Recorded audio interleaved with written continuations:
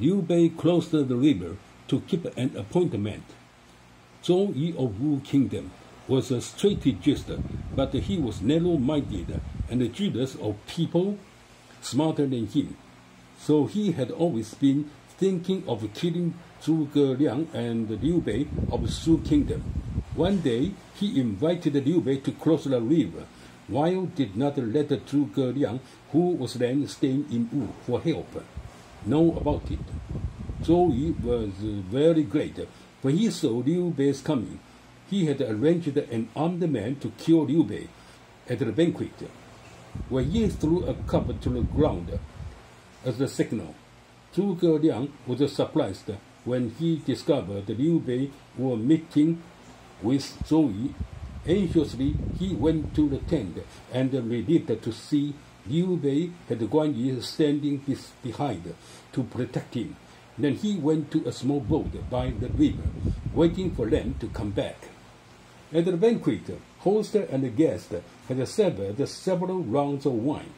When Zhou Yu stood up, cup in hand, observing Lord Guan, hand on sword, Zhou Yu inquired who he was.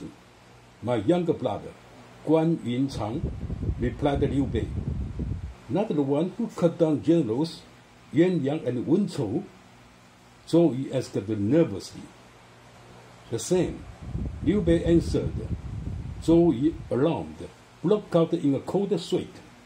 He poured a cup for Lord Guan and drank with him, and said, "You are really famous, for you have slain 6 generals and breached 5 passes."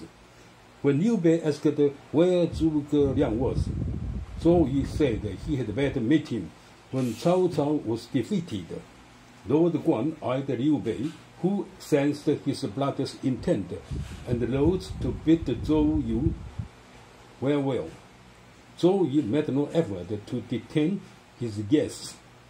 When Liu Bei and Lord Guan reached the edge of the river, where they were happy to find Zhuge Liang in his boat, "My lord," said Zhuge Liang, "you were in more danger than you knew today. If not for Lord Guan, Zhou Yu would have killed you."